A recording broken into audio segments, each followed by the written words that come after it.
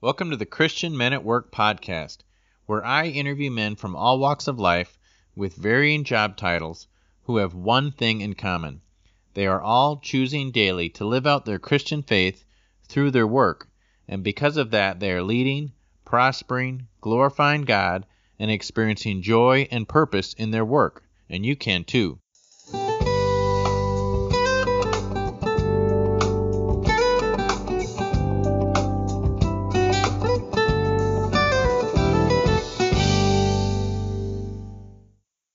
Men at Work, welcome to episode 44. Let's start with a walking tip to help you walk with the Lord. If you've followed my Wednesday work advice on my YouTube channel, you've seen where I've talked about why and how to memorize Scripture.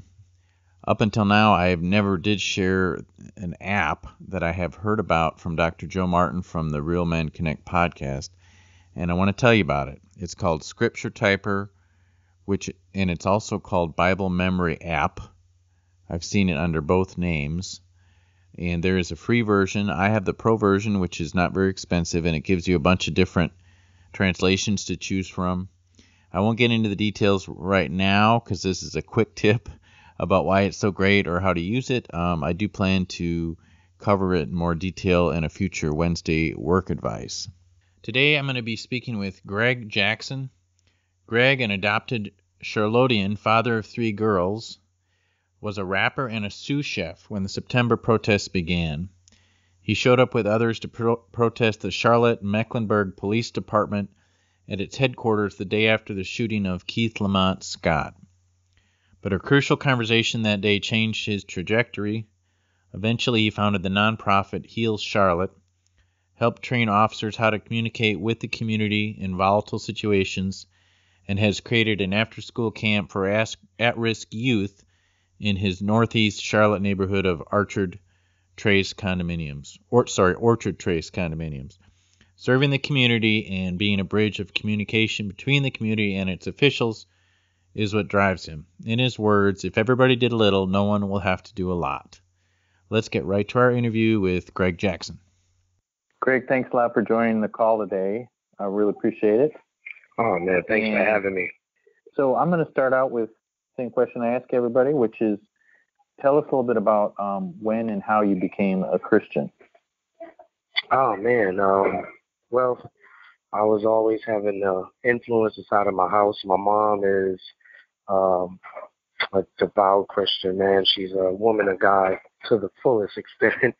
I literally thought Jesus was in the room with my mom, like the physical Jesus, the way she always mentioned him, always prayed, and always kept him in our lives, going to Bible study early in my life and going inside of the church. It was my first introduction to Jesus and the wonderful works of the kingdom. So it started in my childhood with my mother influencing me at a very young age.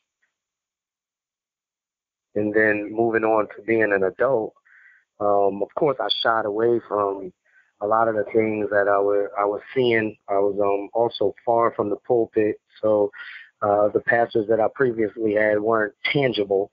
And when I did a year in jail for doing, out here in the streets trying to make an extra dollar, and found out more about the Lord in jail, and he got me out of a lot of situations there. And of course, when I got out, I reverted to some old ways, and probably about 3 years ago, after the protests and the riots, I got baptized again in the name of Jesus and dedicated my life to him and doing the work of the kingdom probably 3 years ago, and I haven't looked back since.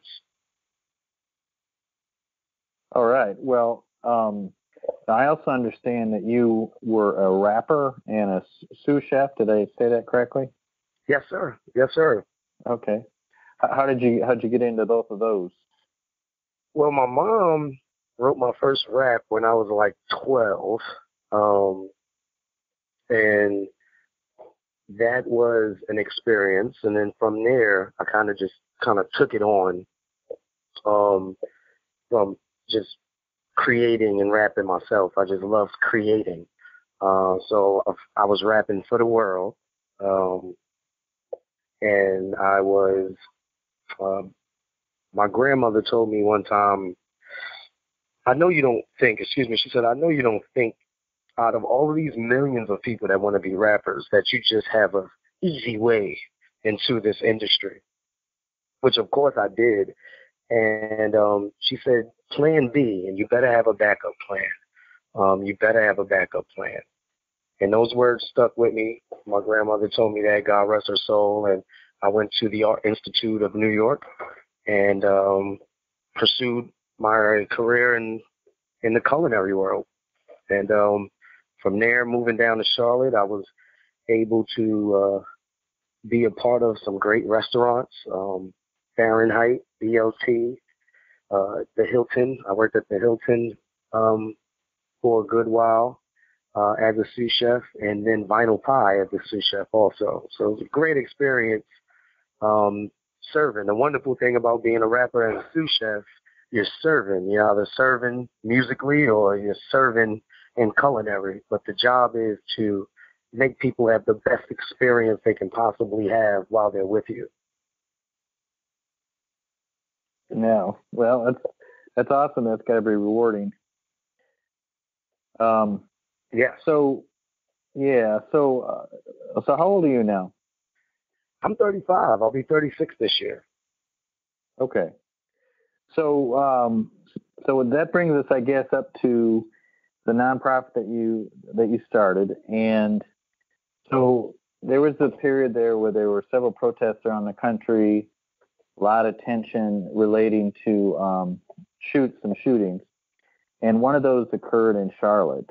Yes. And I don't know, I'll be honest, I don't know a lot about the details of that particular event. So maybe tell us a little bit about what you know about what happened in Charlotte, and then kind of what led you to attend a protest as a result of that shooting, and then maybe, I guess, from there you can talk about a conversation that you had that changed your trajectory. But maybe first, just give us some background on that event itself. Yeah, September 2016, September 23rd. I'll never forget it. Young man, on the 21st, a young man named Lamont Scott was brutally shot down in the middle of a neighborhood in North Charlotte. And like you stated before, there was a number of shootings that were happening in the year 2016 where young African American men were just shot down in the streets without having any guns on them, any weapons on them. So we were definitely upset already before the Lamont Scott shooting happened. And it happened in Charlotte. And we, at the time, we as a city were very disruptive. We were very alarmed. We were caught off guard. We weren't prepared. So everybody was a little caught off guard about this actual shooting, from the government to city council to CMPD to the neighbors of the community and even the protesters. We all came with our own perception of what was actually going on.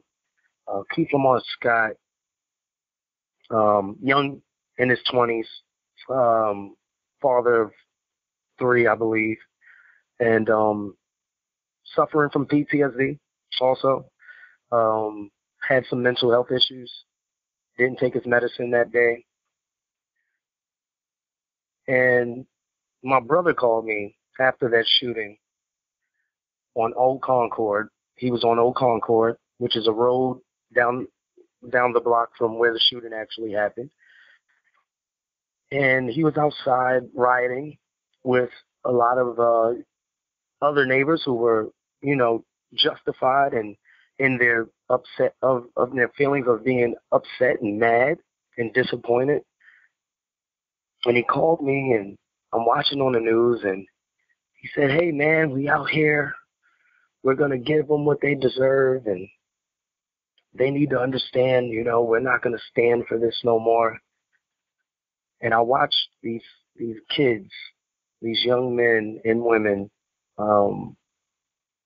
stand on top of cop cars, break into a cop car, throw rocks at the police. And of course the police were throwing tear gas and things of that nature at them. So it was a very hard scene to watch, knowing that my brother was out there. I was fearing for his safety. And I told myself, as a rapper, first off, hip-hop is supposed to be the CNN of the community. We're supposed to be activists with a voice. And I really, not all of my music reflected that, but some of my music did. And I really wanted to let Charlotte know that there were music artists out here on the independent scene, on the underground scene, that cared about what was going on in the community also.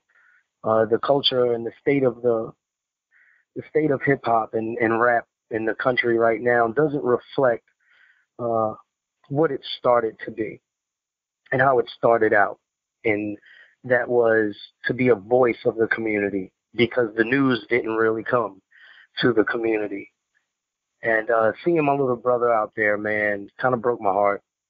And I wanted to show him the right way to protest if you were going to protest. So really, me going out there to protest on the second day wasn't really because of any feelings of my own, but it was really to show my little brother the right way to do things and the right way to voice your opinion, and not to be looked at as a wild person that's just been let out the cage, and a person full of rage that has no self-control and can't articulate themselves to voice their opinion in an intellectual way. So people that don't look like you, don't walk like you, and don't come from your background can actually understand what you're trying to say. And I really wanted him to see that, and then I wanted the city to be able to see that we don't all look like that, and we don't all act like that, and we all don't voice our opinions through a riot. The next day, I decided to go downtown with another rap friend of mine, goes by the name of Mo Crane, good friend of mine, and we talked, and I told him, I said, man, I'm going to go down there. And he said, hey, if you're going to go, I'm going to go with you. I got your back. And we went downtown and stood on the corner of North Tryon and Trade Street, man. I can never forget this. There were young men and young women standing on the corner with tape over their mouths, doing a silent protest. And like I said, I'm from New York. And we're boisterous and opinionated, loudmouth. And I did not understand that type of protest either. So it went from a riot type of protest, which I was completely against, all the way to a silent protest, which I was against also. I didn't see how anybody can really understand your emotions through you just holding a sign. So me and my friend Mo Crane decided to count down from 20 seconds to a 0. We told the crowd, hey, we are going to march to the police department. This is the problem. This is where we want to go. This is where we need to be. This is where our so-called enemy is at. This is where they are. Let's go to the police department. So we proceeded to count from 20 to 0. I started walking when we got to about 5.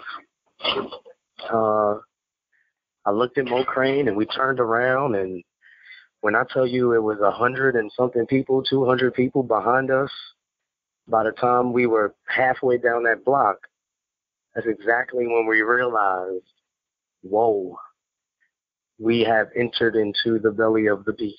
We have entered into what might be our purpose as leaders, why we actually came down here.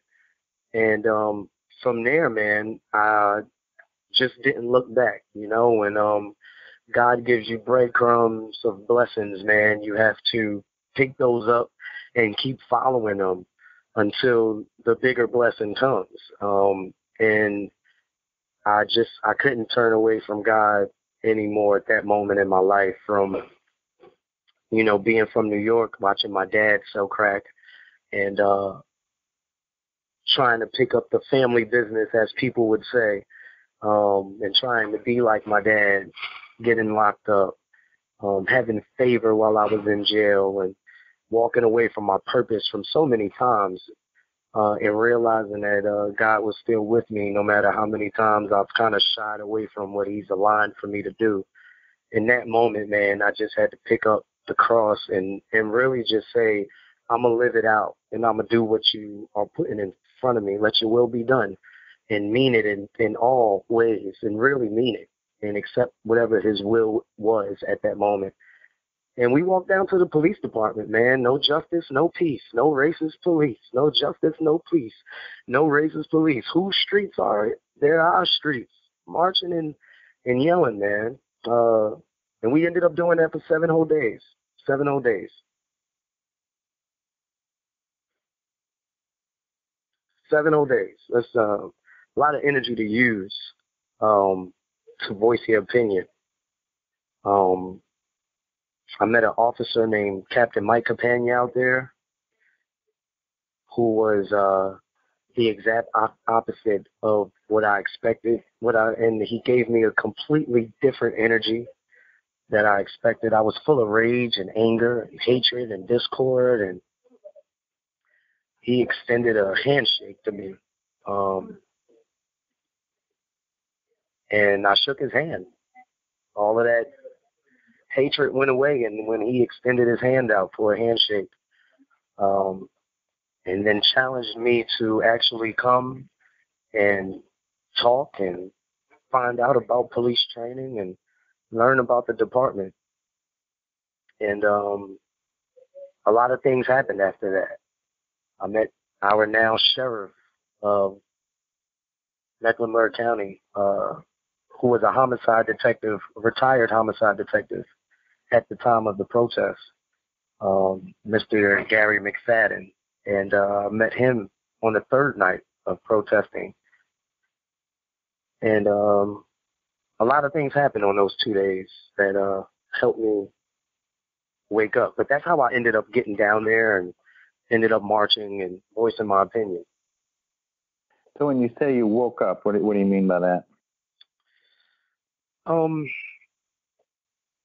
First getting challenged by Captain Mike Campagna, who's now Major Mike Campagna. Really, I just seen an energy shift. And he introduced me to that energy shift of extending a handshake and what that can do. The video went viral. We were on World Star, Fox, other news sectors, social media. And to see the power of that handshake really just resonated with me, just helped me wake up. And the night where I met Mr. McFadden, it really all came together for me that night.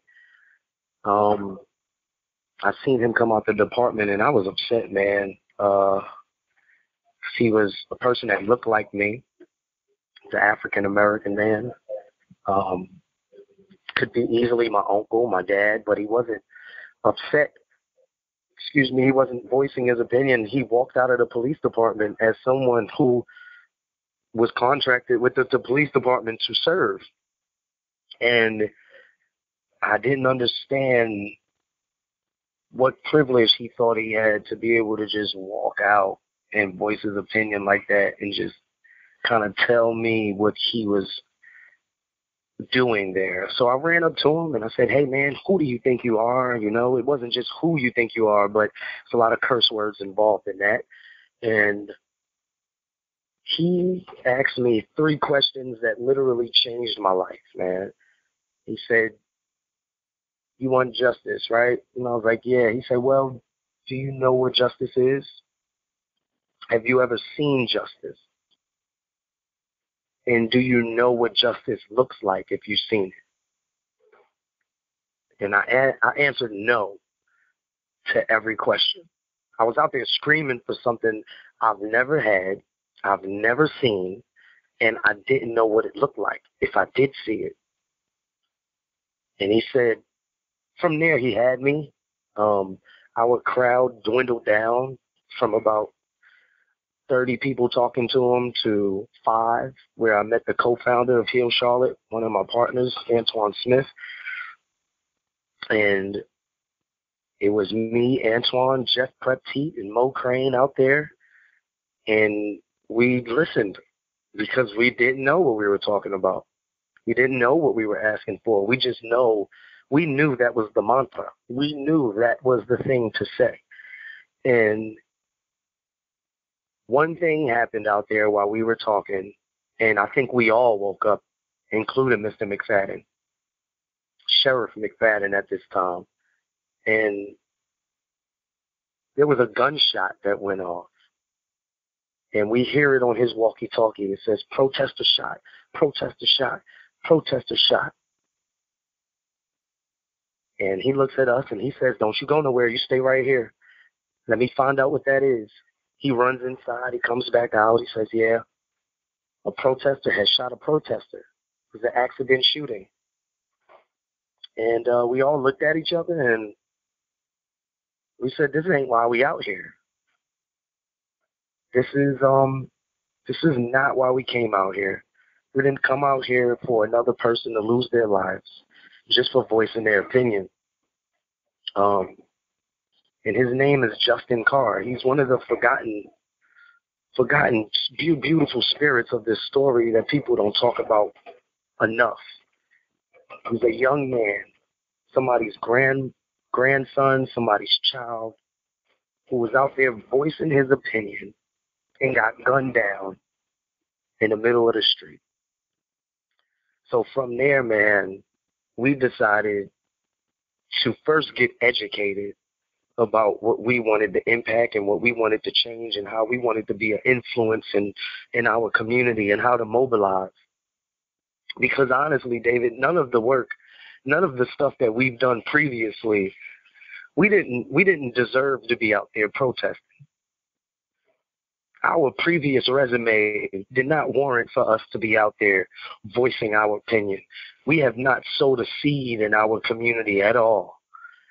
Me personally, I did not sow a seed where I was living at all for me to be so upset at people who were living and doing public service every day.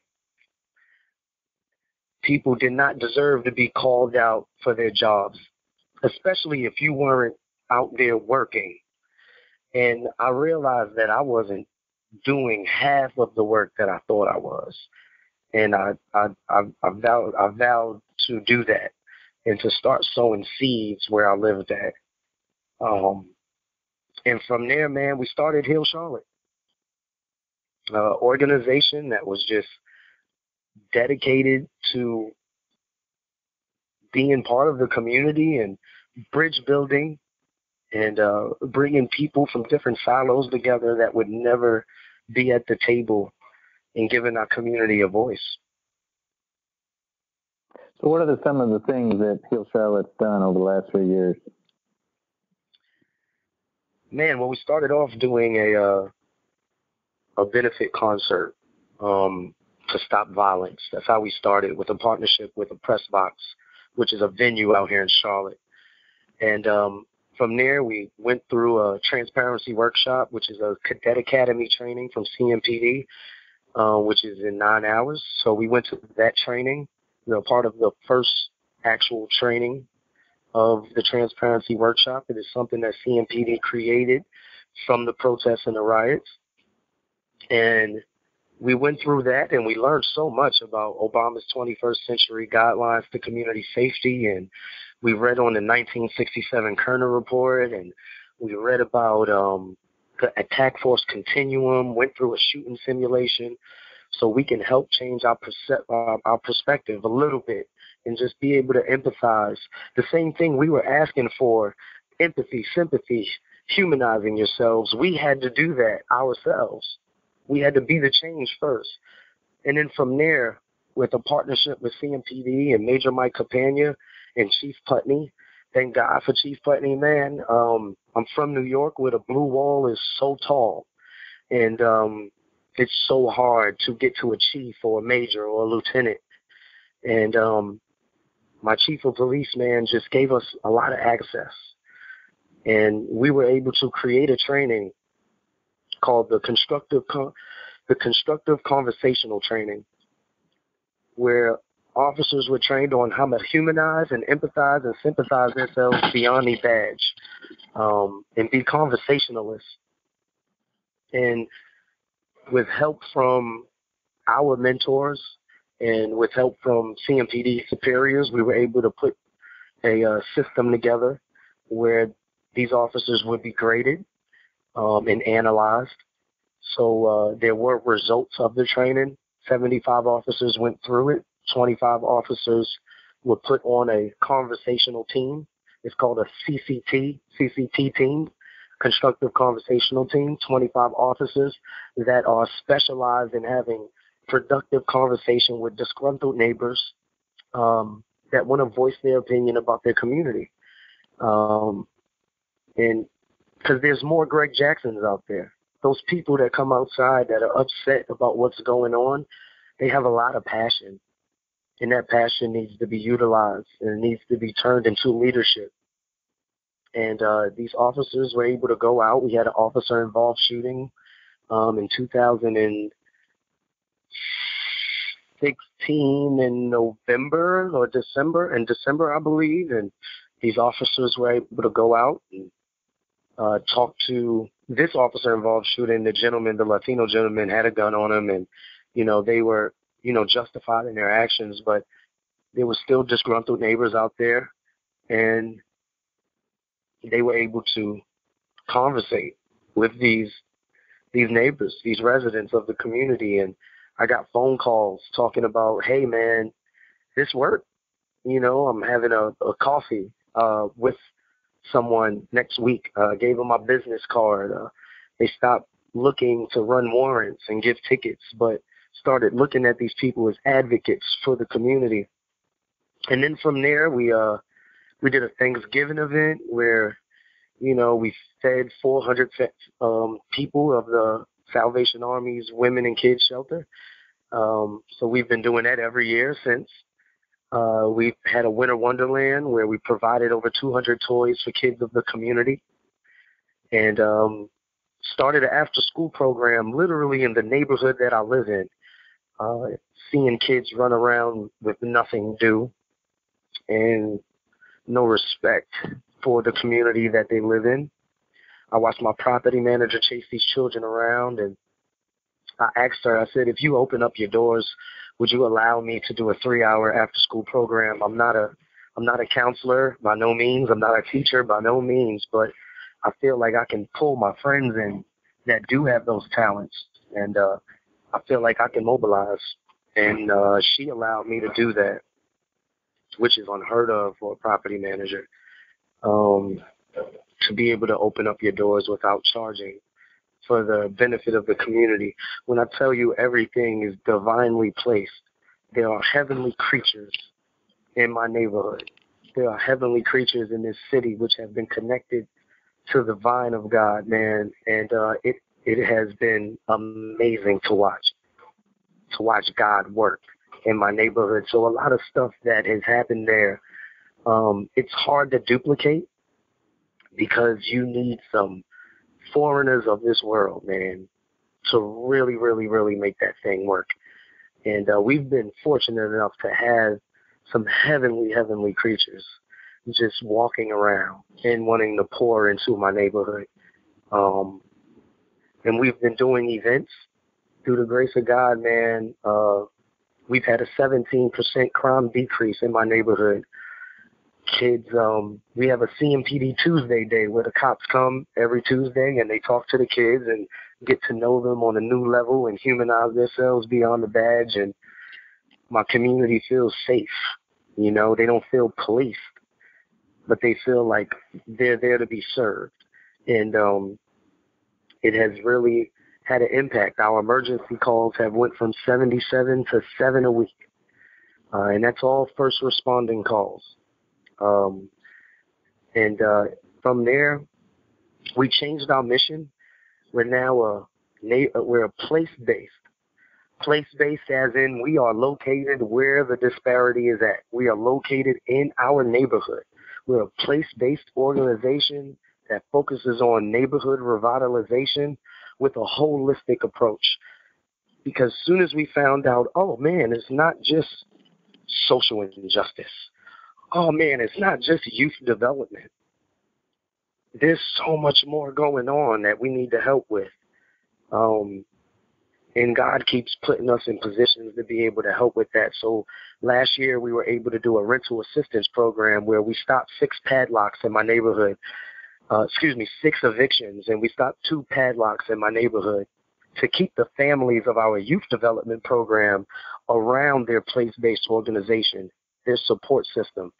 And through the grace of God, we've been able to get funding to just continuously help inside of the home. And we have just launched our new Heal a Home project. And we're able to help families, man, that are hurting. You give kids 3 hours of encouragement and hope, and then they go back into 21 hours of disparity and poverty and hurt and pain. And we wanted to be able to just impact more of the day. We didn't feel like 3 hours was enough. And it's just been amazing to watch, man. We are continuously growing and continuously influencing and motivating this city just to be servants, not dictators, but allies and friends and mentors and servants of the kingdom, and really show what that actually looks like. And through the grace of God, man, we've been blessed to make an impact. What do you think how's the church doing in your communities to be a force for bringing people together? Well, I go to Grace Church Charlotte. It's ran by the Honorable Pastor Theo Schaefer and my First Lady Patrice Schaefer, they're both from down south. My pastor moved to Charlotte during the protests and the riots. I always tell him God sent him here. And we're a church plant, so we're not actually a official church, but we are all servants. We were literally having church inside of the leasing office where we were running the youth development program. 66% of kids miss out on a lot of stuff because of transportation and program costs, especially with after schooling. And we just assumed that might be the same thing with church. People are missing out on church because of transportation sometimes. And we were able to have church there, and it changed a lot of the culture. Unfortunately, in Charlotte, we're the Bible Belt. We're part of the Bible Belt. And there's a church on every corner. And we are of the saying that Charlotte doesn't need any more buildings. We don't need any more churches. But we need more servants of the Lord. And I wish I can say the faith-based community is a spearhead in a lot of the revitalization that is happening, but that isn't so. Yeah, well, the reason I ask is, I realize it's a complicated subject, and I give you all the credit, so much credit for being a positive force in dealing with what happened in Charlotte. Thank you. It seems like that the church should be leading the way, and that there are other forces in our culture that tend to divide us, as well as, we all have individual responsibilities for this, but I also think that there are forces in the media and politics that are just, seems like they're just always trying to divide us. And it seems to me like the church has the best opportunity to, they have the best message, first of all, and the best opportunity to bring people together. And so Yeah, I guess I was just curious. Yeah, no, that was a great question, man. Yeah. A great question. And the church is, to me as a man of God, the church is responsible and has a duty. It is our God-given duty to disciple, to feed his lamb, to feed his sheep, to help the impoverished, to hurt the pain, and to walk with the imperfect. We're all imperfect, but to walk with those, even if we feel we're saved, we're still flawed in some way, being in this flesh, and we should all be serving. And that's what Jesus would do. And the denominations is hurting us. The separation of what type of Christian you are is hurting the Christian community. It's hurting all faith-based communities. It's just we shouldn't be separated through race and denominations. For Jesus walked with us all. His disciples were, spread out. They were from different places. And before we were Christians in the Bible, we were just people of God. Before Peter denied Jesus 3 times, they didn't say, "Oh, you're that Christian." They said, "Hey, you sound like Jesus. You're one of his guys. You're one of his people." And we need to get back to being people of God and people of the kingdom, and not, I'm a Baptist, I'm a Presbyterian. We're all children of God, and we should all be serving in that matter. That's why I love cross worship. I love cross worship, David. It gives the opportunity for us to say we all praise and worship the same God, and we're different from each other, but we're the same because of our level of faith. The blessing of Abraham is upon us because of our level of faith. It says it in the Bible, due to the measure of your faith. Not the color of your skin, not the height of your body, not the weight, not anything else, not your job description, but due to the level of your faith, not your age. And we need to really, really get back to the Word. If we can apply the Word, the Bible, the Old Testament, the New Testament, the Word of God, if we can apply that and stick to that, we'll be a much better religion and a much stronger religion. And Jesus will be smiling every day, man. How do we identify with ourselves as Christians instead of all the ways that we all identify ourselves by our color of our skin or our job or our denomination? How do you think? What advice can you give all of us listening to this to identify with ourselves as Christ Jesus? Yes. Please identify yourself by your impact. Please identify yourself by the impact you make in the world. I am a servant of the Lord. Some people are preachers. Some people are disciples. Some people are evangelists.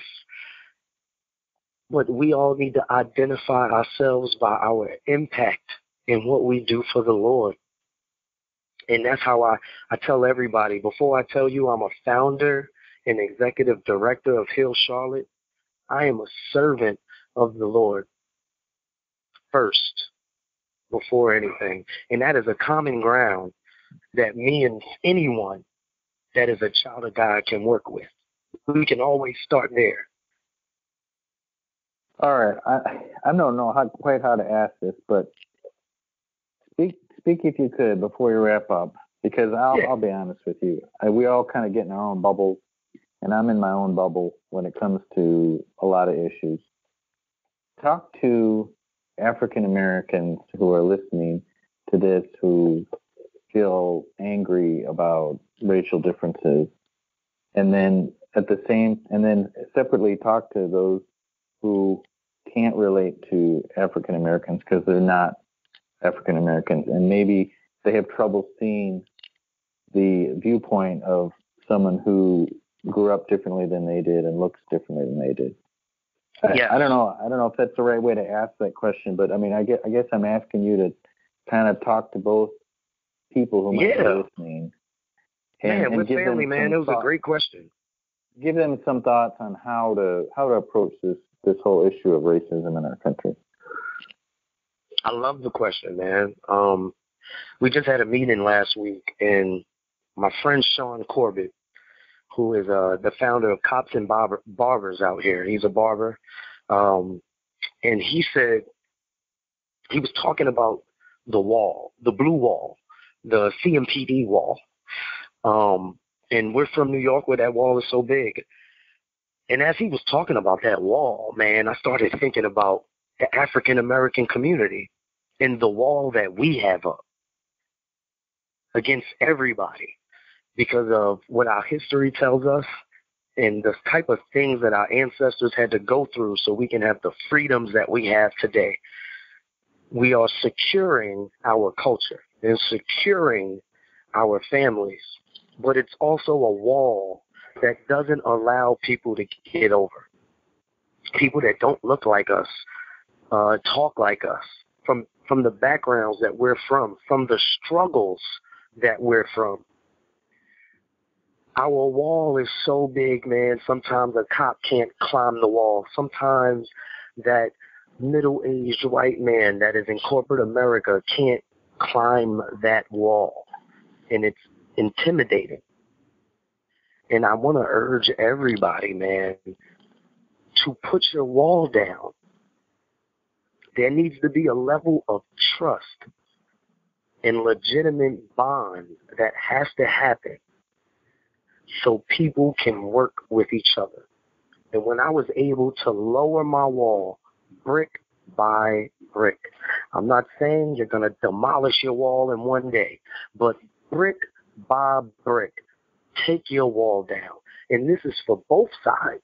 This is for everybody. We all have a wall up that we are trying to save ourselves from something when we all need each other.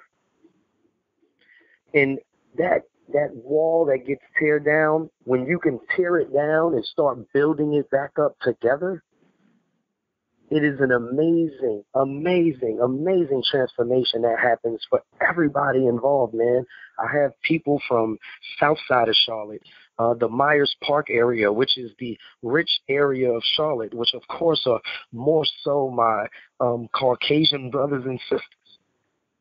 But they reach out to me. They come to my neighborhood. They pour into it. They help pay people's rent. That's because I had to tear my perception of what I thought they were up to. You have a hidden agenda. You're going to hurt me. And I had to trust in the Lord first, that he would not lead me astray. And that helped me trust a lot of people, man, that I never thought I would, but my wall had to come down. And speaking to our brothers and sisters of the corporate America world, man, the empathy that needs to happen to build a real infrastructure from top to bottom, it has to be built from bottom to top. We can no longer plan to help somebody from a bird's eye view. We have to be on the ground. We have to build a foundation, or else the building will crumble and it will fall apart. And that's the bird eye view is what I tell everyone, and I help them understand that's how you're planning to help. And to my corporate family, my white constituents, my family, my brothers and sisters that don't look like me, man, it is not going to be one thing that you do that is just going to make an impact. It's going to take some time. And you need to be patient and be consistent and be intentional. And that's really, David, that's for everybody, because nobody is different, man. Everybody is impatient. Everybody is inconsistent. From the black side to the white side. And there's no separation of information or advice. Everybody needs the same advice. Tear your wall down. Stop planning from a bird's eye view. Be empathetic. Be consistent. And build some trust. All right, that is good advice, and I think that's a good way to wrap things up. Do you have any quick final thoughts before we finish this? Yes, please visit healcharlotte.org. That's heal, Heal, Charlotte.org. That is our website where you can get a bunch of information about what we're doing. Volunteer your time, volunteer your information. Always be willing to serve your time, your talent, and your treasure. If you can't do your time, you have a talent. If you don't have a talent, you have a treasure. But you can serve all three, or you can pick which one you can do. But there's always something you can do. We have a saying at Heal Charlotte: if everybody does a little bit, nobody would have to do a lot. Embody that and go and salt the earth, people. God bless you. And thank you, Dave, for giving me this nice opportunity, man. I really, really appreciate you, man. Well, I appreciate you coming on. I appreciate you rolling your sleeves up and trying to make a difference in dealing with a difficult situation and issue in our culture. So I appreciate it. Yes. God bless you, brother. Thank you so much. All right. Bye. Men at Work, I hope you've enjoyed this interview as much as I have. We just heard about Greg Jackson's journey, being spirit-led and living out his Christian faith through his work. Each of our journeys are unique, but hopefully you've heard something in this episode to inspire you and give direction for your own personal daily work life. You can find links and other information from this show at davehilgendorf.com. Until next time, have a great day and God bless.